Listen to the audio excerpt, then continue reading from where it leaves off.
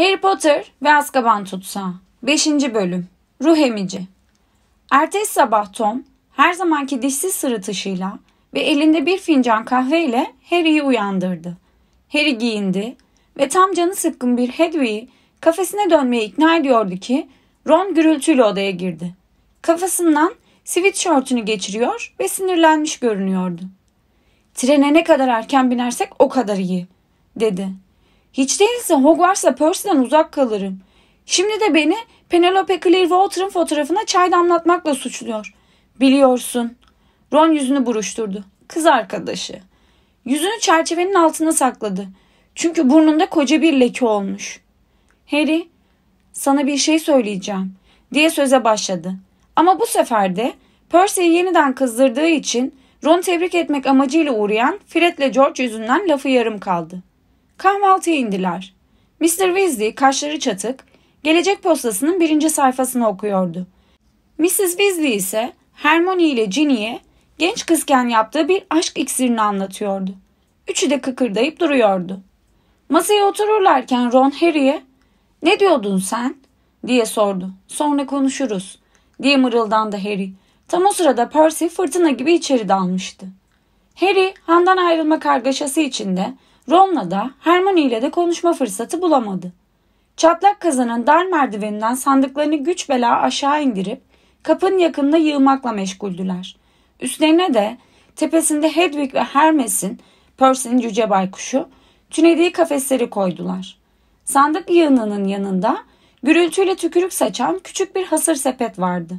Hermione hasırların arasından "Tamam Crookshanks," diye şakıdı. "Trende seni çıkaracağım." "Hayır, çıkarmayacaksın," diye cevabı yapıştırdı Ron. "Zavallı Scabbers ne olacak bakalım?" Göğsüne işaret etti. Oradaki büyük yumrudan anlaşıldığı kadarıyla Scabbers cebinde büzülmüştü. Dışarıda bakanlık arabalarını bekleyen Mr. Weasley başını içeri uzattı. "Geldiler," dedi. "Haydi Harry." Mr. Weasley Harry'i önüne katıp eski moda 2 koyu yeşil arabadan ilkine doğru götürdü. Her iki arabayı da zümrüt yeşili takım elbise giymiş, sinsi görünüşlü 2 büyücü sürüyordu. Mr. Weasley kalabalık sokakta aşağı yukarı bakarak "Bin bakalım Harry," dedi. Harry arabanın arkasına oturdu. Çok geçmeden yanına Hermione, Ron ve son olarak da Percy geldi. Ron bundan hiç hoşlanmadı. King's Cross yolculuğu Harry'nin Hızır otobüsteki yolculuğuyla karşılaştırılınca fevkalade olaysız sayılırdı. Sihir Bakanlığı arabaları neredeyse sıradan görünüyorlardı. Ama Harry onların Vernon eniştenin yeni şirket arabasının kesinlikle geçemeyeceği boşluklardan sıyrılabildiklerini fark etti. King's Cross'a 20 dakika erken vardılar. Bakanlık sürücüleri onlara bagaj arabaları buldu, sandıklarını çıkardı. Sonra da şapkalarına dokunarak Mr. Weasley'e selam verdiler ve arabalarına binip gittiler. Nasıl olduysa trafik ışıklarının önündeki yerinden kıpırdamayan araba kuyruğunun başına geçivermeyi de becerdiler. Mr. Weasley istasyona kadar Harry'nin burnunun dibinden ayrılmadı. Çevrelerine bakarak "Peki öyleyse," dedi. "Madem bu kadar kalabalığız, ikişer ikişer geçelim. Önce Harry ile ben gidiyoruz." Mr. Weasley 9 ve 10. peronlar arasındaki bölmeye doğru Harry'nin arabasını iterek yürüdü. Henüz 9. perona varmış olan 125 numaralı şehirler arası trenle çok ilgilenmiş gibi görünüyordu. Harry'e anlamlı bir bakış atarak kayıtsızca bölmeye yaslandı. Harry de onu taklit etti. Bir an sonra katı metalin içinden yanlamasına peron 9.3 çeyreğe geçmişlerdi. Başlarını kaldırınca çocuklarını trene kadar getirmiş, cadılar ve büyücülerle dolu perona dumanlar saçan kıpkırmızı lokomotifi, yani Hogwarts Ekspresi'ni gördüler. Percy ve Ginny aniden Harry'nin ardından belirdi. Soluk soluğaydılar. Belli ki bölmeyi koşarak geçmişlerdi. "Ah, işte Penelope," dedi Percy, saçını düzeltip yeniden pembeleşerek. Uzun ve kıvırcık saçlı bir kıza doğru kız parlak rozetin ille de görsün diye göğsünü çıkararak yürümeye başladı. Ginny ile Harry göz göze geldi. İkisi de güldüklerini gizlemek için sırtlarını döndüler. Geri kalan Weasley'ler ile Hermione de onlara katılınca Harry ve Mr. Weasley öne düşüp ağzına kadar dolu kompartımanın yanından geçtiler. Trenin sonuna hayli boş görünen bir vagona kadar gittiler. Sandıkları yüklediler. Hedwig ile Crookshanks'i bagaj tarafına koydular.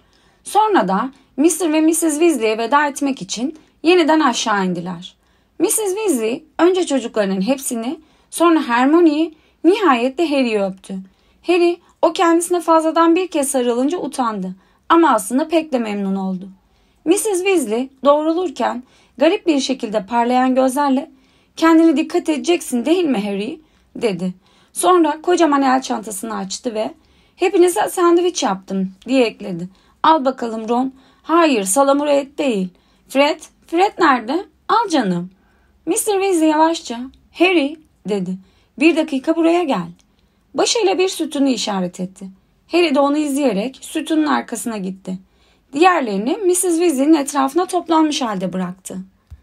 Mr. Weasley gergin bir sesle "Gitmeden önce sana söylemem gereken bir şey var" dedi. "Tamam Mr. Weasley, biliyorum" dedi Harry.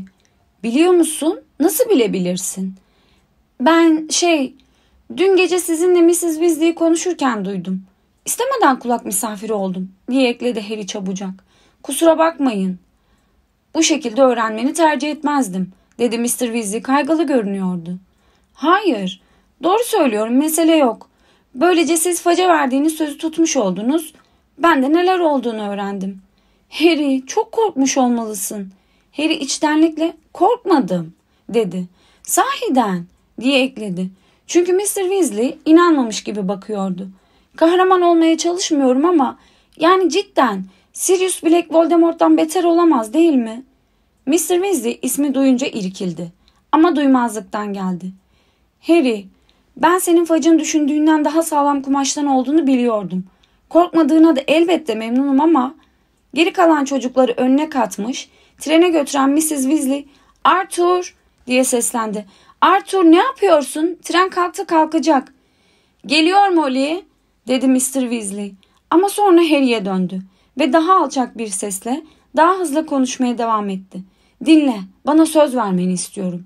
İyi bir çocuk olup şatoda kalacağım konusunda mı?" diye sordu Harry kederle. "Tam öyle sayılmaz." Harry, Mr. Weasley'i tanıdığından beri hiç bu kadar ciddi görmemişti. "Harry, bana bileği aramayacağın konusunda yemin et." Harry baka kaldı. "Ne?" Gürültülü bir düdük sesi duyuldu.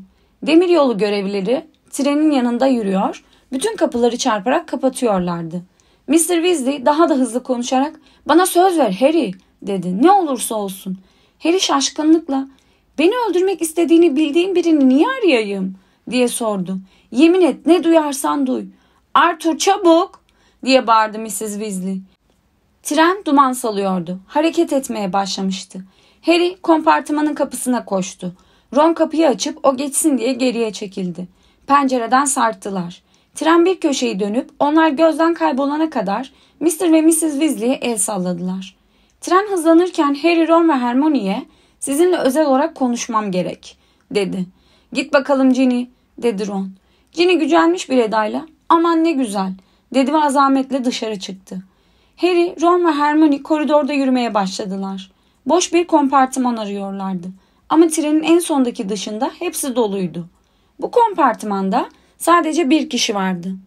Pencerenin yanında mışıl mışıl uyuyan bir adam. Harry, Ron ve Hermione eşikte kaldılar. Hogwarts Ekspresi genellikle öğrencilere mahsustu. Yemek arabasını iten cadı hariç bu trende daha önce hiç yetişkin görmemişlerdi.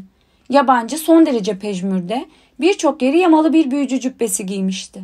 Hasta ve bitkin görünüyordu. Hali genç olsa da açık kestane rengi saçları yer yer kırlaşmıştı. Pencereden en uzakta olan yerlere oturup kapıyı çekerek kapatırlarken "Kim dersiniz?" dedi Ron fısıltıyla. Hermione hemen "Profesör R.J. Lupin" diye fısıldadı. "Nereden biliyorsun?" Hermione adamın üstündeki bagaj rafını işaret ederek "Bavulunda yazıyor" dedi. Bagajda özenle düğümlenmiş, bol miktarda secimin bir arada tuttuğu küçük, hırpalanmış bir bavul vardı. Bir köşesine yarısı soyulmuş harflerle Profesör R.J. Lupin adı yapıştırılmıştı. Ron, profesörün solgun profiline bakıp kaşlarını çatarak "Ne dersi okutuyor acaba?" dedi. "Orası belli" diye fısıldadı Hermione.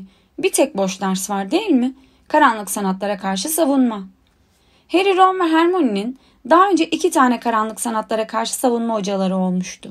İkisi de ancak birer yıl dayanabilmişti. İşin tekinsiz olduğuna ilişkin söylentiler vardı. Umarım üstesinden gelir, dedi Ron kuşkuyla. Sanki sağlam bir nazar değse işi bitecekmiş gibi bir hali var değil mi? Neyse. Harry'e döndü. Sen bize ne anlatacaktın? Harry onlara Mr. ve Mrs. Weasley'nin tartışmasını ve az önce Mr. Weasley'nin ona uyarıda bulunduğunu anlattı. Sözlerini bitirdiği zaman Ron yıldırım çarpmış gibi görünüyordu. Hermione ise ellerini ağzına kapatmıştı. Sonunda onları indirip "Sirius Black seni bulmak için mi kaçmış?" diye sordu. "Ah Harry, çok dikkatli olman gerek. Bela arama Harry." Sinirlenen Harry, "Ben bela aramıyorum," dedi. "Bela genellikle beni buluyor." Ron titreyerek, "Harry o kadar aptal mı ki onu öldürmek isteyen bir kaçığın ardına düşsün?" dedi. İkisi de haberden Harry'nin beklediğinden daha fazla etkilenmişlerdi. Ron da Hermione de Black'ten onun korktuğundan daha fazla korkuyordu. Ron sıkıntıyla "Azkaban'dan nasıl çıktığını kimse bilmiyor," dedi. Daha önce kimse bunu başaramamıştı. Üstelik de en yüksek güvenlik önlemleriyle korunan bir tutsaktı. Hermione içtenlikle "Ama onu yakalarlar değil mi?" diye sordu. "Yani bütün muggle'lar da onu arıyor." Ron birden "O ses de ne?" dedi. Bir yerlerden hafif, teneke gibi bir düdük sesi duyuluyordu. Kompartımanı gözleriyle taradılar. "Senin sandığından geliyor Harry," dedi Ron. Ayağa kalkıp bagaj rafına uzandı. Biraz sonra cep sinsiyoskopunu Harry'nin cübbelerinin arasından çekip almıştı. Alet Ron'un avucunda hızla dönüyor ve pırıl pırıl ışık saçıyordu. Hermione daha iyi görmek için ayağa kalktı. İlgiyle "O bir sinsiyoskop mu?" dedi. "Evet. Ha bak çok ucuz," dedi Ron. Onu Harry'e yollamak için Errol'ın bacağına bağlarken çıldırdı sanki. Hermione kurnazca "O sırada güvenilmez bir şey yapıyor muydun?" diye sordu. "Hayır. Errol'ı kullanmamam gerekiyordu. Biliyorsun uzun yolculukları kaldıracak halde sayılmaz."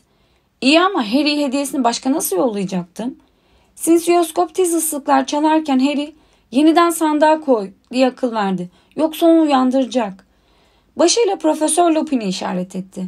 Ron sinsiyoskopu Vernon eniştenin pek korkunç bir çift çorabının içine sakladı. Böylece sesini de kesmiş oldu. Sonra da sandık kapağını üzerine kapadı. Yerine oturarak "Hogsmeade'de kontrol ettirebiliriz," dedi. "Dervish ve Banks'de böyle şeyler satıyorlar. Sihirli aletler falan. Fred'le George söylemişti." Hermione merakla "Hogsmeade hakkında fazladan bir şeyler biliyor musun?" diye sordu. "İngiltere'deki tek muggle'sız yerleşim alanı olduğunu okumuştum." "Evet öyle sanırım," dedi Ron düşünmeden. "Ama gitmek istememin nedeni o değil. Ben sadece bal yumruğa girmek istiyorum." "O da ne?" diye sordu Hermione. Ron'un yüzüne hülyalı bir ifade geldi. "Orası her şeyin bulunduğu bir şekerci dükkanı. Biber şeytancıklar ağzından duman çıkarmana yol açıyorlar ve çilek dondurması ile top top kremadan yapılmış kocaman, şişman şoko toplar. Sınıfta emerken az sonra ne yazacağını düşünüyormuş gibi görünmeni sağlayan gerçekten kusursuz şeker tüyü kalemler." Hermione azimle ısrar etti. "Ama Hogsmeade çok ilginç bir yer değil mi? Tarihi büyücülük mekanlarında Han'ın 1612. cüce ayaklanmasının karargahı olduğu yazılı. Bağıran Baraka'da İngiltere'deki en perili binaymış. Ve onları emerken seni yerden birkaç santim yükselten koca koca şerbet topları," dedi Ron. Besbelli Hermione'nin ağzından çıkan tek kelimeyi bile dinlememişti. Hermione dönüp Harry'e baktı. "Okuldan biraz uzaklaşıp Hogsmeade'de keşfe çıkmak hoş olmaz mı?" "Sanırım olur," dedi Harry kasvetle. "Siz öğrenince bana söylersiniz." "Ne demek istiyorsun?" dedi Ron. "Ben gidemem. Dursley'ler izin belgemi imzalamadı. Fudge de olmaz," dedi. Ron dehşete kapılmıştı. "Gelmene izin yok mu?" "Ama olmaz ki. McGonagall ya da başka biri sana izin verir."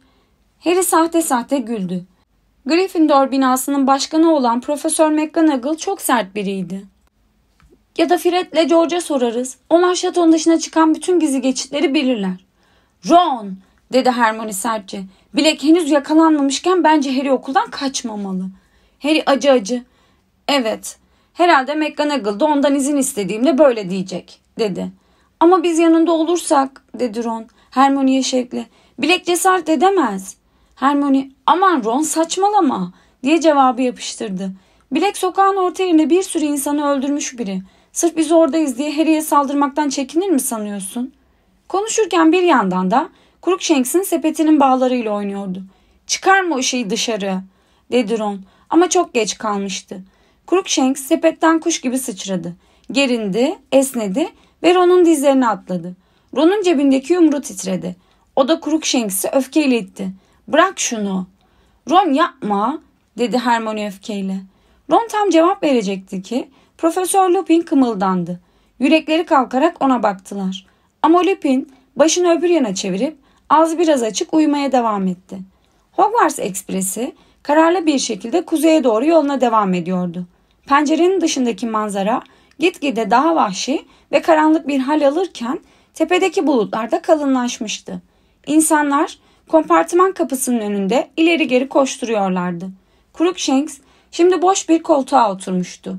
Ezik yüzü Ron'a dönüktü. Sarı gözleri ise Ron'un üst cebindeydi. Saat 1'de yemek arabasını süren tombul cadı kompartıman kapısına geldi. Ron başıyla Profesör Lupin'i işaret ederek kararsızlık içinde "Acaba onu uyandırsak mı?" dedi.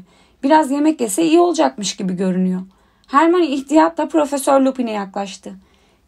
Profesör," dedi. "Özür dilerim profesör." Lupin yerinden kımıldamadı. Cadı Harry'e üst üste dizilmiş koca bir kazan pastası yığını uzatırken "Üzülme canım," dedi. "Uyanınca karnı acıkmış olursa ben önde kondüktörün yanında olacağım." Cadı kompartımanın kapısını çekip kapatırken Ron yavaşça "Gerçekten uyuyor sanırım ha," dedi. "Yani ölmemiştir değil mi?" Hayır, nefes alıyor," diye fısıldadı Hermione. Bir yandan da Harry'nin ona uzattığı kazan pastasını alıyordu. Belki arkadaşlığı iyi sayılmazdı. Ama Profesör Lupin'in kompartımanlarında olması işe de yaradı. Öğleden sonra bir ara tam yağmur yağmaya başlayarak pencerenin dışında yuvarlanıp giden tepeleri fullulaştırmışken koridorda yeniden ayak sesleri duydular. En sevmedikleri 3 kişi kapıda belirdi. Draco Malfoy ve iki yanında 2 yardakçısı, Vincent Crabbe ve Gregory Goyle. Draco Malfoy ile Harry Hogwarts'a yaptıkları ilk tren yolculuğundan beri birbirine düşmandı. Solgun, sivri yüzünde hep alaycı bir gülüş bulunan Malfoy, Slytherin binasındaydı. Slytherin Quidditch takımında arayıcı pozisyonda oynuyordu. Yani Harry'nin Gryffindor takımındaki pozisyonu. Crabbe ve Goyle sanki Malfoy'un emirlerini yerine getirmek için doğmuşlardı. İkisi de enine gelişmiş ve kaslıydılar. Saçı kaşlarına kadar inen ve çok kalın bir boynu olan Crabbe daha uzun boyluydu. Goyle'ın kısa, kabarık saçları ve uzun goril kolları vardı. Malfoy her zamanki tembel konuşmasıyla kompartıman kapısını açarak "Bak hele kimler var burada," dedi. "Potter'la Vızır." Crabbe ve Goyle ifrit gibi kıkırdadılar. "Babanın bu yaz sonunda biraz altın edindiğini duydum Weasley," dedi Malfoy. "Annen şoktan öldü mü?" Ron yerinden öyle bir fırladı ki Crookshanks'in sepetine çarpıp yere düşürdü. Profesör Lupin horladı. "O da kim?" dedi Malfoy. Lupin'i fark edince otomatikman bir adım geri çekilmişti. Ron'u tutmak gerekirse diye her ihtimale karşı ayağa kalkmış olan Harry, "Yeni hoca," dedi. "Ne diyorsun Malfoy?" Malfoy'un soluk gözleri kısıldı. Bir öğretmenin burnunun dibinde kavga çıkaracak kadar budala değildi. Crabbe ile Goyle küskün küskün "Gelin hadi," diye mırıldandı. Yok oldular. Harry ve Ron yeniden oturdu. Ron yumruklarına masaj yapıyordu. Kızgın kızgın "Bu yıl Malfoy'un saçmalıklarını dinleyecek değilim," dedi. "Doğru söylüyorum. Eğer ailem hakkında bir şaka daha yapacak olursa kafasını yakaladığım gibi." Ron eliyle havada vahşi bir hareket yaptı. Hermione tıslar gibi "Ron," dedi. Bir yandan da Profesör Lupin'i gösteriyordu. "Dikkatli ol." Ama Profesör Lupin hala mışıl mışıl uyuyordu. Tren daha da kuzeye doğru yoluna devam ederken yağmur şiddetlendi. Pencereler şimdi yekpare, ışıltılı bir griye dönüşmüştü. Bütün koridorlardaki ve bagaj raflarının üstündeki fenerler yanana kadar gittikçe koyulaşmayı sürdüren bir gri. Tren tıngırdadı, zangırdadı, kükredi. Ama Profesör Lupin hala uyuyordu. Artık tamamen kararmış pencereden bakmak için onun yanından öne eğilen Ron, "Neredeyse varmış olmalıyız," dedi. Kelimeler ağzından henüz çıkmıştı ki tren yavaşlamaya başladı. "Harika," dedi Ron. Ayağa kalkıp Profesör Lupin'in yanından ihtiyatla yürüyerek Dışarı bakmaya çalışırken açlıktan ölüyorum. Şölene gitmek istiyorum. Hermione saatine bakarak varmış olamayız dedi. Öyleyse niye duruyoruz? Tren gittikçe yavaşlıyordu. Pistonların sesi kesilince rüzgar ve yağmur camları daha da büyük bir gürültüyle dövmeye koyuldu. Kapıya en yakın olan Harry koridora bakmak için ayağa kalktı. Vagon boyunca kafalar merakla kompartımanlardan dışarı uzanıyordu. Tren bir sarsıntıyla durdu. Uzaktan gelen patırtılar ve gümbürtülerden bagajların raflardan düştüğünü anladılar. Sonra hiçbir uyarı olmaksızın ışıklar söndü. Zifiri karanlığa gömüldüler. Ron'un sesi Harry'nin arkasından "Neler oluyor?" dedi. "Ay!" diye soludu Hermione. "Ron, o benim ayağım." Harry el yordamıyla yerine döndü. "Sence tren arıza mı yaptı?" "Bilmem." Bir gıcırtı duyuldu. Harry pencerenin birazını silip dışarı bakan Ron'un karanlık silüetini hayal meyal seçti. "Dışarıda bir hareket var," dedi Ron. "Sanırım birileri trene biniyor." Kompartımanın kapısı aniden açıldı ve birisi Harry'nin bacaklarının üstüne çıkıp canını acıttı. "Pardon, neler oluyor biliyor musunuz? Ay, pardon." "Merhaba Neville," dedi Harry. Karanlıkta el yordamıyla aranıp Neville'ı pelerininden çekerek. "Harry, sen misin? Neler oluyor?" "Hiçbir fikrim yok, otursana." Gürültülü bir tıslama ve acı bir ciyaklama sesi yükseldi. Neville, Crookshanks'in üstüne oturmaya kalkmıştı. Hermione'nin sesi duyuldu. "Gidip kondüktöre neler oluyor diye soracağım." Harry onun yanından geçtiğini ve kapının kayarak yeniden açıldığını hissetti. Sonra bir gümbürtü duyuldu. Birileri acıyla viyakladı. "O da kim? Kim o?" "Ginny, Hermione." "Ne yapıyorsun?" "Ron'u arıyordum. Gel de otur." "Buraya değil," dedi Harry çabucak. "Burada ben varım." "Ay," dedi Neville. "Susun," dedi boğuk bir ses birden. Anlaşılan Profesör Lupin nihayet uyanmıştı. Harry onun köşesinde hareket ettiğini duyuyordu. Hiçbiri konuşmadı. Yumuşak bir çıtırtının ardından titreşen bir ışık kompartımanı doldurdu. Profesör Lupin elinde bir avuç alev tutuyor gibiydi. Bu alevler yorgun gri yüzünü aydınlatıyordu. Ama gözlerinde tetikli ve uyanık bir bakış vardı. Aynı boğuk sesle "Olduğunuz yerde kalın," dedi. Avuç dolusu ateşin önünde tutarak yavaşça ayağa kalktı. Ama kapı daha Lupin ona ulaşamadan ağır ağır açıldı. Kapıda Lupin'in elindeki titreşen alevlerle aydınlanmış olarak boyu tavana kadar varan pelerinli bir şekil duruyordu. Yüzü kukuletasının altına tamamen gizlenmişti. Harry'nin gözleri aşağı doğru kaydı ve gördüğü şey midesinin kasılmasına yol açtı. Pelerinden dışarı bir el çıkıyordu. Bu ıslak ıslak parıldayan, grimsi, yapış yapış görünen lekeli bir eldi. Suda çürümüş ölü bir şey gibi. Ne var ki görünmesi bir saniye bile sürmedi. Pelerinin altındaki yaratık Harry'nin bakışını hissetmiş gibi el hemen siyah kumaşın katları arasına çekildi. Sonra da kukuletanın altındaki şey her neyse uzun uzun, ağır ağır hırıltıyla nefes aldı. Sanki çevresinden havadan da fazla bir şey yemek istiyor gibiydi. Üzerlerine yoğun bir soğuk çöktü. Harry göğsünde soluğunun sıkışıp kaldığını hissetti. Soğuk derisinden de daha derinlere indi. Göğsünün içindeydi, kalbinin içinde. Harry'nin gözleri devrildi. Göremiyordu. Soğukta boğuluyordu. Kulaklarında su sesi gibi bir çağıldama vardı. Aşağı çekiliyordu. Kükreme gittikçe artıyordu. Ve sonra uzaklardan feryatlar duydu. Korkunç, korkmuş, yalvaran feryatlar. Bağıran her kimse Harry ona yardım etmek istiyordu. Kollarını oynatmaya çalıştı ama oynatamadı. Kalın, beyaz bir sis çevresinde, içinde anafor gibi dönüyordu. "Harry, Harry iyi misin?" Bir yüzünü tokatlıyordu. "Ne?" Harry gözlerini açtı. Üstünde fenerler vardı. Yer sarsılıyordu. Hogwarts Ekspresi yeniden yola koyulmuş, ışıklar yanmıştı. Oturduğu yerden döşemeye kaymıştı anlaşılan. Ron ve Hermione yanında yere diz çökmüşlerdi. Tepelerinde onu gözleyen Neville'la Profesör Lupin'i görebiliyordu. Harry kendini çok hasta hissetti. Gözlüğünü iterek yerine oturtmak için elini yüzüne götürünce de yüzünün soğuk soğuk terlediğini fark etti. Ron ve Hermione onu kaldırıp yerine oturttular. Ron kaygıyla "İyi misin?" diye sordu. "Evet," dedi Harry. Çabucak kapıya doğru baktı. Kukuletalı yaratık yok olmuştu. "Ne oldu?" O şey nerede? Kim bağırdı? Kimse bağırmadı, dedi Ron daha da kaygılı. Harry ışıl ışıl kompartımana baktı. Ginny ve Neville her ikisi de bembeyaz halde ona baktılar. Ama feryatlar duydum. Bir çat sesi hepsinin yerinden fırlamasına yol açtı.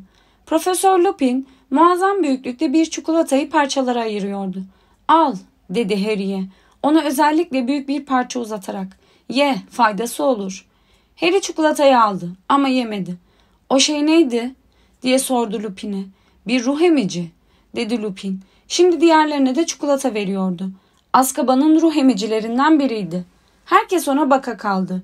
Profesör Lupin boş çikolata kağıdını buruşturup cebine soktu. Ye, diye tekrarladı. Faydası olur.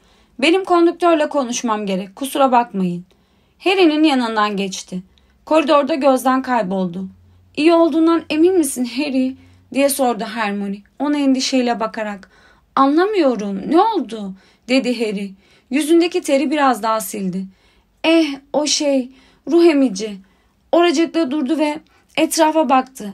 Yani herhalde yüzünü göremedim. Ve sen hala korkmuş görünen Ron. Kriz falan geçiriyorsun sandım, dedi. Sanki kas katı oldun. Yere düştün ve titreyip kasılmaya başladın. Ve Profesör Lupin üzerinden geçti. Ruh emiciye doğru yürüdü. Asasını çekti, dedi Hermione. Ve dedi ki, hiçbirimiz pelerinlerimizin altına Sirius bileği saklamıyoruz. Git buradan. Ama ruh emici yerinden kıpırdamadı bile. Lupin bir şeyler mırıldandı. Asasının ucundan gümüşümsü bir şey ona doğru fışkırdı. O da döndü ve sanki kayarak uzaklaştı. Neville her zamankinden daha tez bir sesle korkunçtu, dedi. O girince içerisi nasıl soğudu, hissettiniz mi? Kendimi garip hissettim, dedi Ron. Rahatsız omuzlarını oynattı. Sanki bir daha hiç neşelenemeyecekmişim gibi. Köşesine büzülmüş ve neredeyse Harry kadar kötü görünen Ginny usulca hıçkırdı. Hermione'nin yanına gidip ona teselli etmek istercesine kolunu omzuna doladı. Harry kendini garip hissederek ama hiçbiriniz yerinizden aşağı düşmediniz mi? Hayır, dedi Ron yeniden endişeyle Harry'e baktı. Ama Ginny deliler gibi titriyordu. Harry anlamıyordu. Kendini zayıf ve titrek hissediyordu. Sanki ağır bir grip geçirmiş gibi. Yavaş yavaş utanmaya da başlıyordu. Neden başkaları değildi, bir tek o darmadağın olmuştu? Profesör Lupin geri dönmüştü. İçeri girerken durakladı. Onlara baktı ve cılız bir tebessümle "Yani o çikolataları zehirlemedim," dedi. Harry bir parça ısırdı ve hayretle sıcaklığın el ve ayak parmaklarının uçlarına kadar yayıldığını hissetti. Profesör Lupin, 10 dakika için Hogwarts'ta olacağız, dedi. İyi misin Harry? Harry, Profesör Lupin'e adını nereden bildiğini sormadı. İyiyim, diye mırıldandı utançla. Yolculuğun geri kalanında pek konuşmadılar. Sonunda tren Hogsmeade istasyonunda durdu. Herkes inmek için itişip kakışmaya başladı. Baykuşlar öttü. Kediler miyavladı. Neville'ın kurbağası şapkasının altına gürültüyle vırakladı. Minik peron buz gibiydi. Yağmur buzlu tabakalar halinde yağıyordu. Aşina bir ses, "Birinci sınıflar buradan," dedi. Harry, Ron ve Hermione dönünce Hagrid'in devasa silüetini peronun öbür yanında gördüler. Çok korkmuş görünen birinci sınıfları göldeki geleneksel yolculuklarına çağırıyordu. "İyi misiniz siz üçünüz?" diye kalabalığın başları üzerinden haykırdı. Ona el salladılar ama konuşma fırsatı bulamadılar. Çünkü çevrelerindeki insan yığını onları peron boyunca öbür yana sürüklüyordu. Harry, Ron ve Hermione inişli çıkışlı bir balçık yola çıkan diğer öğrencileri izlediler. Orada birinci sınıflar dışındaki öğrencileri en azından 100 posta arabası bekliyordu. Harry'nin tahminine göre her biri görünmez birer at tarafından çekiliyordu. Çünkü içeri girip kapıyı kapatınca araba kendiliğinden yola koyuluyor, kah sarsılıyor, kah yalpalıyordu. Araba hafiften hafife humus ve saman kokuyordu. Harry çikolatayı yediğinden beri kendini daha iyi hissediyordu. Ama hala zayıftı. Ron ve Hermione sanki yeniden yığılmasından korkuyorlarmış gibi yan yan ona bakıyorlardı. Araba tepesinde kanatlı yaman domuzları bulunan taş sütunların arasındaki bir çift muhteşem dövme demir kapıya doğru yuvarlana yuvarlana giderken Harry kapının iki yanında nöbet tutan heyula gibi kukuletalı iki ruh emici daha gördü. Bir soğuk hastalık dalgası onu yeniden içine almakla tehdit etti. Harry yağmur yumru koltuğunda arkaya yaslanıp kapılardan geçene kadar gözlerini yumdu. Araba şatoya çıkan uzun, eğimli yolda hızlandı. Hermione minik pencerelerden birinden dışarı sarkmış, çok sayıdaki taretin ve kulenin yaklaşmasını seyrediyordu. Sonunda araba sallanarak durdu ve Hermione ile Ron indi. Harry de aşağı inerken tembel ama keyifli bir ses kulağına çarptı. "Bayıldın ha Potter. Longbottom doğru mu söylüyor? Sahiden bayıldın mı?" Malfoy Hermione'ye bir dirsek atıp geçerek şatoya çıkan taş merdivenlerde Harry'nin yolunu kesti. Yüzü neşeliydi. Soluk gözleri melum melum parlıyordu. Dişleri sıkılmış Ron, "Çek git Malfoy," dedi. Malfoy yüksek sesle, "Sen de bayıldın mı Weasley? O korkunç ihtiyar ruh emici senin de ödünü patlattı mı yoksa?" dedi. Sakin bir ses, "Bir sorun mu var?" dedi. Profesör Lupin o anda bir sonraki arabadan çıkmıştı. Malfoy, Profesör Lupin'e küstah bir bakış attı. Bu, onun cübbesindeki yamaları ve eski püskü bavulunu da kapsayan bir bakıştı. Sesinde minicik bir alay imasıyla, "Ah hayır, profesör," dedi. Sonra da Crabbe ve Goyle'a pis pis sırıttı. Önlerine düşüp merdivenlerden şatoya çıktı. Hermione acele etsin diye Ron'un sırtını dürttü. Üçü merdivenlerde kaynaşan kalabalığa katıldı.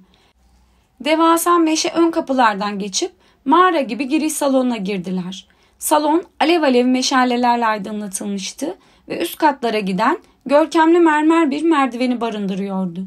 Büyük salonun kapısı sağ tarafta açıktı. Harry kalabalığı oraya doğru izledi. Ama daha gecenin karanlık ve bulutlu göğünü yansıtan sihirli tavana doğru dürüst bir göz atmadan bir ses, "Potter, Granger," diye seslendi. "İkinizi de görmek istiyorum." Harry ve Hermione şaşkınlıkla döndüler. Biçim değiştirme hocaları ve Gryffindor binasının başkanı Profesör McGonagall kalabalığın başları üzerinden sesleniyordu. Saçlarını sımsıkı arkada toplayan sert görünüşlü bir cadıydı. Keskin gözleri kare biçiminde gözlükle çerçevelenmişti. Harry içinde kötü bir şey olacağı hissiyle itişe kakışa zorlukla onun yanına vardı. Profesör McGonagall içinde hep yanlış bir şey yaptığı duygusunu uyandırırdı. "Profesör, öyle kaygılı görünmenize gerek yok. Sadece odamda bir şeyler söyleyeceğim," dedi onlara. "Hadi işine Weasley." Profesör McGonagall Harry ile Hermione'yi gevezelik eden kalabalıktan uzaklaştırırken Ron baka kaldı. Harry ve Hermione giriş salonu, mermer merdiven ve bir koridor boyunca profesöre eşlik ettiler. Kocaman, hoş geldin diyen bir ateşin yandığı küçük odasına geldiklerinde Profesör McGonagall eliyle onlara oturmalarını işaret etti. Kendisi de masasının başına geçerek hemen, "Profesör Lupin önden bir baykuş yollayarak trende hastalandığını söyledi Potter," dedi. Daha Harry cevap veremeden kapı hafifçe vuruldu ve revir görevlisi Madame Pomfrey paldır küldür içeri girdi. Harry yüzünün kızardığını hissetti. Bayılması yeterdi zaten, ya da her ne yaptıysa. Herkesin böyle gürültü koparmasına gerek yoktu. "İyiyim," dedi. "Bir şeye ihtiyacım yok." "Aa, sensin öyle mi?" dedi Madame Pomfrey. Harry'nin dediklerini aldırmayarak ona yakından bakmak için eğildi. "Sanırım yine tehlikeli bir şeyler yaptın." "Bir ruh emiciydi Poppy," dedi Profesör McGonagall. Birbirlerine karanlık bir bakış attılar ve Madame Pomfrey hoşnutsuzluk içinde "Cık cık," dedi. "Bir okula ruh emicileri yerleştirmek," diye mırıldandı. Harry'nin saçını geriye itip alnına elini koyarak. "İlk bayılan o olmayacak." "Evet, alnı yapış yapış olmuş. Dehşet verici şeylerdir onlar ve zaten narin olan insanlar üzerindeki etkileri." Harry kızgın kızgın, "Ben narin değilim," dedi. O anda nabzına bakmakta olan Madame Pomfrey dalgın dalgın, "Elbette değilsin," dedi. Profesör McGonagall çabucak, "Neye ihtiyacı var?" diye sordu. "Yatak istirahati mi? Belki de geceyi hastane kanadına geçirmeli, ne dersin?" "Ben iyiyim," dedi Harry yerinden sıçrayarak. Revire giderse Draco Malfoy'un neler söyleyeceği düşüncesi işkenceden farksızdı. Şimdi Harry'nin gözlerinin içine bakmaya çalışan Madame Pomfrey, hiç değilse biraz çikolata yemeli," dedi. "Yedim zaten," dedi Harry. "Profesör Lupin bana çikolata verdi. Hepimize verdi." Madame Pomfrey onayladığını belli eden bir edayla, "Verdi öyle mi?" dedi. Demek ki sonunda neyin neye deva olduğunu bilen bir karanlık sanatlara karşı savunma hocamız olmuş. Profesör McGonagall sert bir sesle "Kendini iyi hissettiğinden emin misin Potter?" dedi. "Evet." "Peki öyleyse. Ben Miss Granger'la ders programı üzerinde kısa bir konuşma yaparken dışarıda bekler misin lütfen? Sonra da birlikte şölene ineriz." Harry kendi kendine mırıldanarak hastane kanadına yönelen Madame Pomfrey ile birlikte koridora çıktı. Birkaç dakika beklemesi gerekti. Sonra bir şeye pek sevinmiş görünen Hermione arkasına Profesör McGonagall ile kapıda göründü ve üçü mermer merdivenden aşağı büyük salona indi. Salon bir sivri uçlu siyah büyücü şapkaları denizinden farksızdı. Uzun bina masalarının hepsine ortada masaların üstünde uçuşan binlerce mumun ışığında yüzleri parlayan öğrenciler dizilmişti. Bir tutam beyaz saçlı, minicik bir büyücü olan Profesör Flitwick eski bir şapkayla üç bacaklı bir tabureyi salonun dışına taşıyordu. Hermione yavaşça "Ah!" dedi. "Seçmeyi kaçırdık." Hogwarts'ın yeni öğrencileri binalarına seçmen şapkayı başlarına takarak seçilirdi. Şapka onların en uygun olduğu binayı Gryffindor, Ravenclaw, Hufflepuff ya da Slytherin bağırarak duyururdu. Profesör McGonagall uzun adımlarla öğretmenler masasındaki boş iskemlesine doğru yürüdü. Harry ile Hermione ise olabildiğince sessiz adımlarla ters yöne Gryffindor masasına gittiler. Salonun arkasından geçerlerken insanlar dönüp onlara baktı. Birkaç tanesi de parmağıyla Harry'i gösterdi. Yoksa ruh emicinin önünde yere yığılmasının hikayesi bu kadar çabuk mu duyulmuştu? Harry ve Hermione onlara yer ayırmış olan Ron'un iki yanına oturdular. Ron, "Neymiş mesele?" diye mırıldandı Harry'ye. Harry fısıldayarak açıklamaya koyuldu ama tam o sırada müdür ayağa kalkıp konuşmaya başlayınca lafını yarıda kesti. Profesör Dumbledore çok yaşlı olmasına rağmen insanda hep büyük enerjiye sahipmiş izlenimi uyandırırdı. Çok uzun, gümüşü renkli saçları ve sakalı, dar çerçeveli gözlüğü ve son derece kemerli bir burnu vardı. Genellikle çağının en büyük büyücüsü olarak tanımlanırdı. Ama Harry'nin ona saygı duymasının nedeni bu değildi. Albus Dumbledore'a güvenmeden edemezdiniz ve Harry onun öğrencileri gülümseyişini izlerken ruh emici tren kompartımanına girdiğinden beri kendini ilk kez gerçekten sakin hissetti. Mum ışığı sakalının üstünde ışıldayan Dumbledore, "Hoş geldiniz," dedi. "Hogwarts'a bir başka yıla hoş geldiniz. Size söyleyecek birkaç şeyim var ve içlerinden birisi çok ciddi. Mükemmel şölenimiz kafanızı karıştırmadan en iyisi onu aradan çıkarmak herhalde."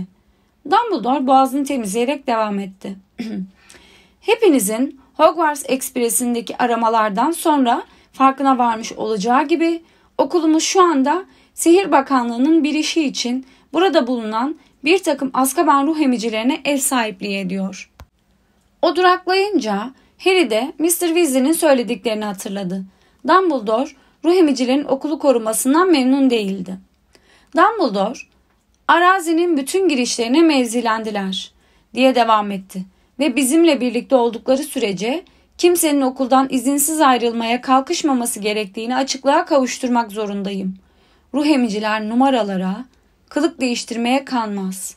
Hatta görünmezlik pelerinlerine bile," diye yumuşak başlı bir edayla ekledi. Harry ve Ron birbirlerine baktı. Rica ya da mazereti anlamak bir ruh emicinin doğasında yoktur. Bunun için her birinizi uyarıyorum. Size zarar vermeleri için neden yaratmayın. Ruh emiciler söz konusu olunca hiçbir öğrencinin kural dışı davranmaması için sınıf başkanlarına ve kız ve erkeklerin iki yeni öğrenci başına güveniyorum. Harry'nin birkaç iskemle ötesinde oturan Percy yine göğsünü şişirdi ve hayranlık beklentisiyle etrafa baktı. Dumbledore yeniden durakladı. Büyük bir ciddiyetle salonu süzdü. Yerinden kıpırdayan ya da ses çıkaran olmadı. "Mutlu olayı ise," dedi, "bu yıl aramıza katılan iki yeni öğretmene hoş geldin dememiz. Önce karanlık sanatlara karşı savunma öğretmenliği görevini almayı kabul etme lütfunda bulunan Profesör Lupin." Dağınık, coşkudan hayli uzak alkışlar duyuldu. Sadece trende Profesör Lupin'le aynı kompartımanda olanlar şiddetle alkışladı. Harry dahil. Profesör Lupin en iyi cübbelerini giymiş olan diğer öğretmenlerin yanında daha da pejmürde duruyordu. "Ron, Snape'e bak," diye fısıldadı Harry'nin kulağına. İksir hocası Profesör Snape Öğretmen masasının öbür ucundan Profesör Lupin'e bakıyordu. Herkes Snape'in karanlık sanatlara karşı savunma hocalığını ne kadar istediğini bilirdi. Ama Snape'den nefret eden Harry bile onun ince, sarımsı renkteki yüzünü çarpıtan ifadeye hayret etti. Öfkenin de ötesindeydi. Nefretti. Harry bu ifadeyi çok iyi biliyordu. Snape gözleri ne vakit Harry'e ilişse hep bu ifadeyi takınırdı. "İkinci yeni hocamıza gelince," diye devam etti Dumbledore. Profesör Lupin için tutulan isteksiz alkış sona ererken. "Sihirli yaratıkların bakımı hocamız Profesör Kettleburn'un geçen yıl sonunda geri kalan uzuvlarının keyfini daha uzun süre çıkarabilmek için emekliye ayrıldığını söylemekten üzüntü duyuyorum. Öte yandan onun yerini dolduracak şahsın Rubeus Hagrid olması beni sevindiriyor. Hagrid, bekçilik görevlerine ek olarak bu öğretmenlik işinde yapmayı kabul etti." Harry, Ron ve Hermione nutku tutulmuş halde birbirlerine baktılar. Sonra da özellikle Gryffindor masasından gök gürültüsü gibi yükselen alkışa katıldılar. Harry, yüzü yakut kırmızısına dönüşmüş, kocaman tebessümü kara sakalının Arap saçından farksız yığını arkasına saklanmış halde eğilerek muazzam ellerine bakan Hagrid'i görmek için öne eğildi. Ron masayı yumruklayarak "Bilmeliydik," diye bağırdı. "Başka kim bize ısıran bir kitap gönderirdi ki?" Herkes durduktan sonra bile alkışlamaya devam eden Harry, Ron ve Hermione, Profesör Dumbledore yeniden konuşmaya başlarken Hagrid'in gözlerini masa örtüsüne sildiğini gördüler. Sanırım önemli şeyler bundan ibaret," dedi Dumbledore. "Şölen başlasın." Önlerindeki altın tabaklar ve kadehler birden yiyecek ve içeceklerle doldu. Aniden acayip acıkan Harry, elinin uzanabildiği her şeyden tabağına doldurup yemeye koyuldu. Çok leziz bir şölendi. Salon konuşmalarla, kahkahalarla ve çatal bıçak şıngırtılarıyla dolmuştu. Ancak Harry ve Ron ve Hermione şölen bir an önce bitsin istiyorlardı ki Hagrid'le konuşabilsinler. Öğretmen olmanın onun için ne büyük anlam taşıdığını biliyorlardı. Hagrid tam bir büyücü değildi. Öğrenciliğinin 3. yılında işlemediği bir suç yüzünden Hogwarts'tan atılmıştı. Geçen yıl onun adını temize çıkaran Harry, Ron ve Hermione olmuştu. En sonunda son balkabağı turtası lokmaları altın tabaklarda eriyip bitince Dumbledore yatağa gitme vakti geldiğini bildirdi ve aradıkları fırsatı ele geçirdiler. Öğretmenler masasına vardıklarında Hermione "Tebrikler Hagrid," dedi bir sevinç çığlığıyla. "Hep siz üçünüz sayesinde," dedi Hagrid, başını kaldırıp onlara bakarken parıldayan yüzünü peçetesine silerek. "İnanamıyorum. Büyük adam Dumbledore. Profesör Kettleburn yeter artık dedikten sonra dostları kulübüme geldi. Hep istediğim şeydi." Duygularına yenilip yüzünü peçetesine gömdü. Profesör McGonagall da onları kovaladı. Harry, Ron ve Hermione mermer merdivenden yukarı akın akın çıkan Gryffindorlara katıldılar. Artık adam akıllı yorulmuşlardı. Birkaç koridordan daha geçtiler. Başka merdivenlerden çıkıp durdular. Ve sonunda Gryffindor Kulesi'nin gizli girişine geldiler. Pembe elbiseli, şişman bir hanımın kocaman portresi "Parola," diye sordu. "Geliyorum, geliyorum," diye seslendi Percy kalabalığın arasından. "Yeni parola Fortuna Major." "Ah hayır," dedi Neville Longbottom hüzünle. Parolaları hatırlamakta hep güçlük çekerdi. Portre deliğinden ve ortak salondan geçen kızlarla oğlanlar ayrılıp kendi yatakhane merdivenlerinden çıktılar. Harry'nin döne döne yükselen merdiveni çıkarken tek düşündüğü şey buraya döndüğüne ne kadar memnun olduğuydu. İçinde 5 tane 4 direkli karyola bulunan bildik daire biçimindeki yatakhanelerine vardılar ve etrafa bakan Harry sonunda evinde olduğunu hissetti.